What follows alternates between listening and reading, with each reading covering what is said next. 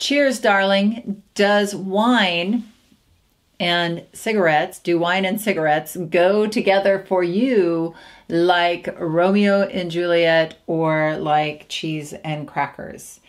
Well, here's the thing. If you've been trying to quit smoking, but the wine and cigarettes are, well, when you've tried to quit smoking, the drinking wine or it has become a problem for you, or you always go back to smoking when you drink,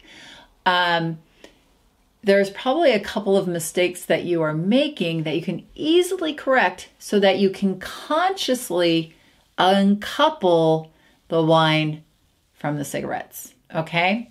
So my name is Rita Black, and I am a clinical hypnotherapist, and I am the creator of Smoke Free 123, which is an online smoking cessation program with hypnosis.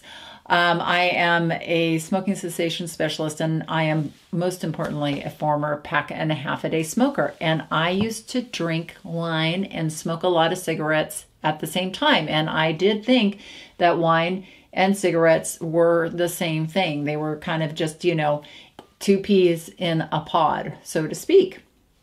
So one of the first big mistakes that I see clients making all the time, or, you know, when they come in and say, I've been trying to quit smoking, but the wine, and then I go back to smoking. And because I miss it, I miss the smoking.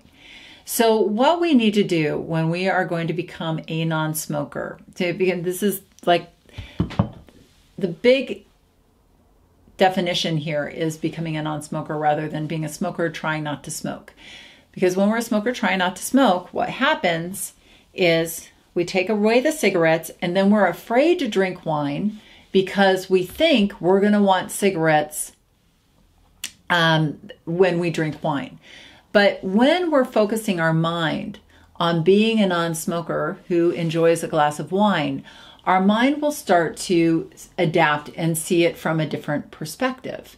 But if we're focusing on the deprivation, then we are going to only see that cigarettes should be part of this picture. I hope that makes sense to you. So, because here's the thing.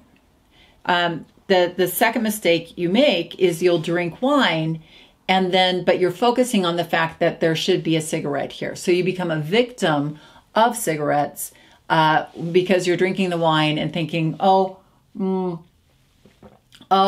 if only I could have a cigarette with the wine.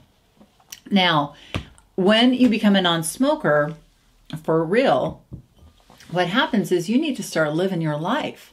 You can't be a hermit in a cave, not going out and being social, not drinking wine, or if you enjoy wine, and if wine's not a problem for you, I'm assuming it's you just enjoy it socially. See, when we smoke and drink, what's happening often around the wine is that we are enjoying ourselves. We're out with our friends, or we're coming home from a long day and we're having a glass of wine, and the cigarette becomes a part of this relaxation process that the brain associates with smoking and wine. But when you begin to become a non-smoker, you can come home and have your glass of wine, or go out with your friends and order a glass of wine as a non-smoker.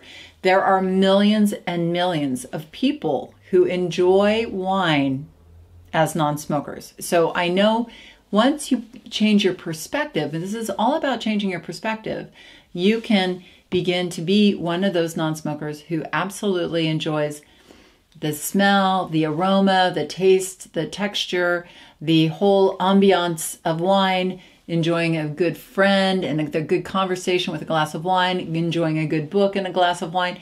You can have all of these things in your life as a non-smoker. The alcohol industry is booming. Less people are smoking. So don't disempower yourself with a limiting belief that cigarettes give you anything other than choke you with smoke and actually take your palate away so that you can't even enjoy the really fabulous textures and different layers of flavor in a glass of wine. So a whole new world opens up to you around wine